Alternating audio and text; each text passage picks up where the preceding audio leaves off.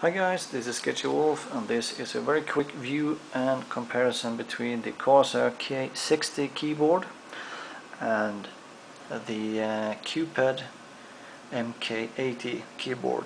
As you can see, quite obviously, this one is backlit, this one is not.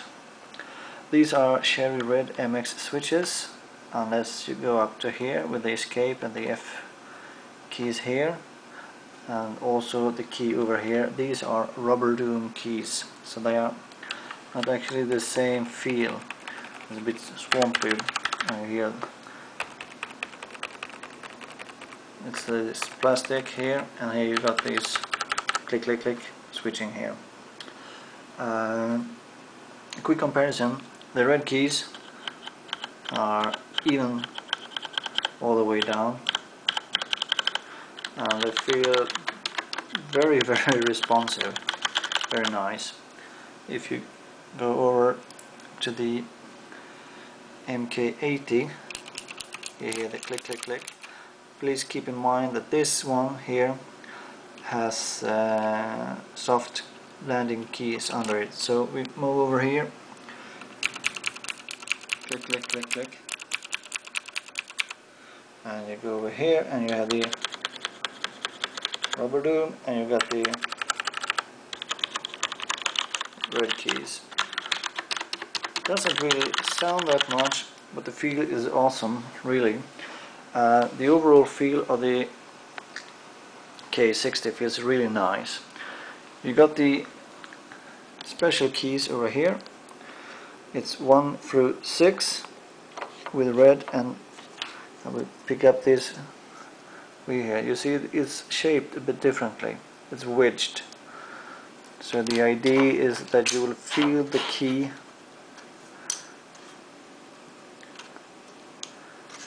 like this later on when it's on the key. You can see there is a sloping towards the center.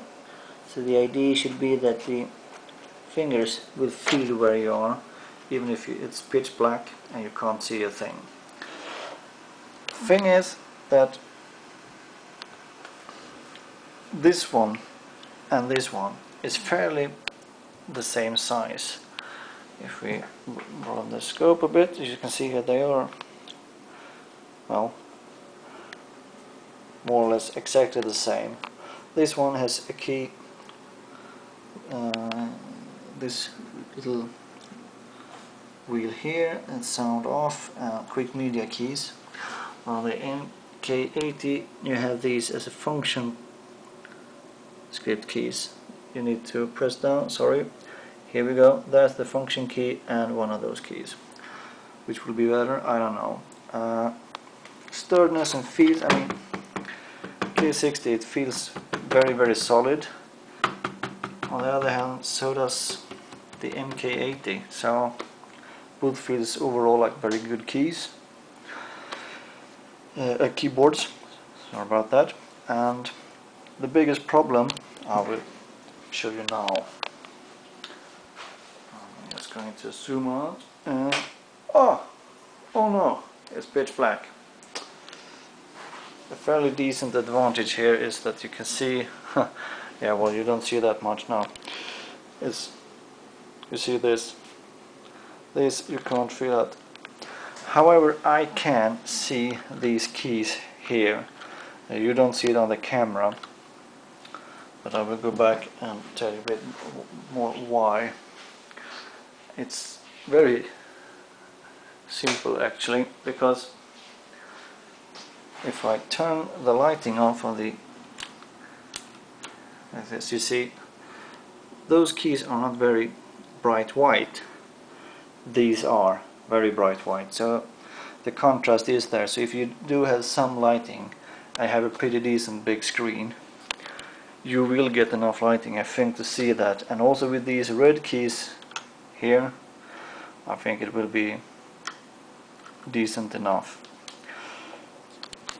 Bear in mind, this one, red switch is there, and this won't be here, and yes, you do feel a difference. Problem is that the difference will most likely not be there, when you're playing a game. But when you're sitting like this and you say, oh, these keys feel nice, hey, these keys don't feel that nice, but it's fairly decent. I mean, if you had bought a keyboard with only these, I think you say that okay, it's a fairly decent keyboard. I will rig this with the red keys and show you the big setup later on and some more feedback on how it feels. Right now I like this because they said that the sound should be quite low, and it is, and these are not dampened yet. I will try to dampen it and see how that feels. But all in all, I mean, with my little SteelSeries mouse here and this one, I feel that this is a decent good rig. Also on this one you get a bit of dust and everything underneath here, and you want to get that, and you can do that with a vacuum, or you can have some compressed air and blow it out. Here you have a much easier way to do it because they are not encased thoroughly here, so you can actually see, I think perhaps you can see the actual switches as well here. Overall the feel is very nice here. I think it will be a decent keyboard. It's got the 20 key NKRO, which means that you will have, if you're playing like this, you will have a pretty hard time getting anti-ghosting or an NKRO rollover problem. 20 keys should be sufficient for most of us. If you're an unmortal Korean StarCraft player, I guess you would be the only one to find a problem here, but I'm not, so I'm very excited to give this a go.